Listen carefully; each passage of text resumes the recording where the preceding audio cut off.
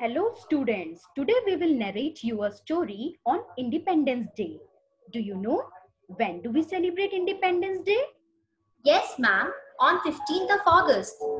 Yes, this year we will be celebrating our 74th Independence Day. So let's start the story. The story's name is I Am Independent. So let's start the story. Gia is walking around in the market with her mother. She is shopping for a school function tomorrow for Independence Day. She needs a white shirt. Mom, where are we going? Gia, we are going to get the uniform for you. Okay, Mom. After this, we will buy some flags for you. You need them for your school performance. Yes, I need flags, but I don't want to. Come, Gia, there is a shop. We will get flags. Before Gia could say anything, her mother started walking ahead. Gia follows her mother. Should we buy 5 flags, Gia? Actually, Mom, I don't. Why don't we buy 2 small flags, 2 sticker flags, and just 1 big flag for our house? What do you think? How about only the big one for the house?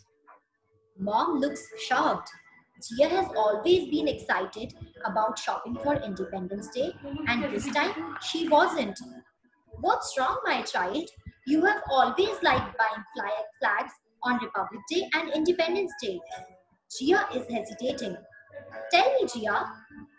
Yes, Mom, I like buying flags. The Tiranga is so colorful and pretty, and so many people buy it on Independence Day. But on the next day, they all forget the flag and throw it off. It really makes me sad. So this year, I won't buy a flag, but I would collect every flag I see lying down. Wow, Gia, this is so mature of you. I'm so proud of you. Hearing this, the shopkeeper gives Gia a small flag for free.